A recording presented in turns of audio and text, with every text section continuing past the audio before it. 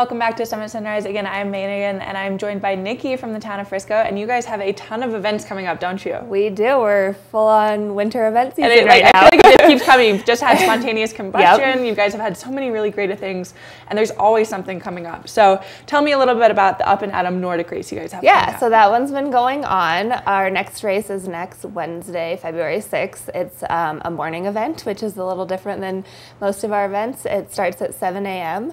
out at the Nordic Center. Just come out and we have a race set up for you. Next week's going to be a classic ski course, 7.5 kilometers. And the idea is just to come out before work and get a workout in, and then we give you some coffee and some breakfast, and you can start your day. There you go. That sounds like the best way to do it. Up and Atom, get your morning going. And how do people register for that? They can go to townoffrisco.com and register in advance right on our website. And can it be any age group? It can be. Anyone can come out. Yeah. That's so fantastic. And so you have another event actually that same day though, right? Yeah. And this is another series, and it's actually kicking off on February 6th, and it's at our historic park, so over on Main Street. Nice. And it's our winter lecture series, and it's 3 o'clock, free to attend. Come on over to the historic park, and each week is a different topic. Okay. So next week we'll kick it off with mountain rescues of Summit County, and it's just come out and learn a little bit about the history of Frisco and Summit County. Yeah, that sounds like a great way to do that, because there is a lot of history around Summit County and especially over in Frisco. So what better way to do it than kind of educate everyone? Exactly. Yeah. And then of course you have another race series coming up. You've got the Gold Rush Nordic Series. Yeah. So the Nordic Center obviously has a lot going on this winter, and Gold Rush is going to be on Saturday, February 9th, so not this Saturday, but the following Saturday. Yeah. And it is the 49th year of Gold Rush. Wow. It's the longest running Nordic race in the state, which is pretty cool. That's really awesome. And it is a morning event, so 9 a.m. we'll have a 20 kilometer, 7.5 kilometer, and a 1K for the kiddos. Nice. Different races going on.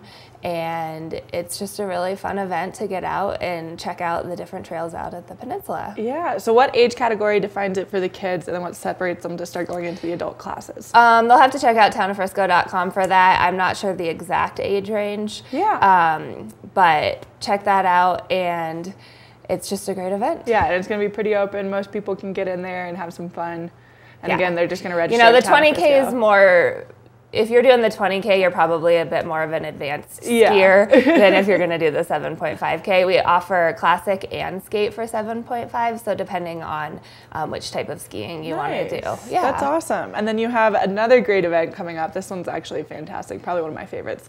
But it's Eat, Ski, and Be Merry, right? Yeah, so it is the same day as Gold Rush. It's just later in the day at the Nordic Center. It'll kick off around 6 o'clock.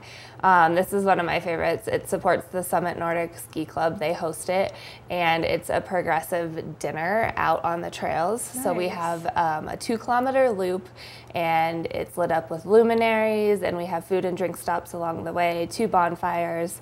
So you just go out and ski in the dark, but we have it lit up for you. Yeah. And it's really fun, good family event, bring kids out for it. Yeah. And then it ends at the Day Lodge with a party with more food and drink and music and an auction. That is so fun. So you can definitely probably spend your whole day at the Nordic Center. I think you could at the Gold Rush, February maybe some 9th, snowshoeing or something, and then just go through the night and have dinner. That's so fun. So once again, how can people register, find out more about all these townoffrisco.com, and for Eat, Ski, Be Merry, they do expect it to sell out. So if you're interested in it, it'd be best to purchase tickets in advance, because we won't be doing day of ticket sales. Yeah.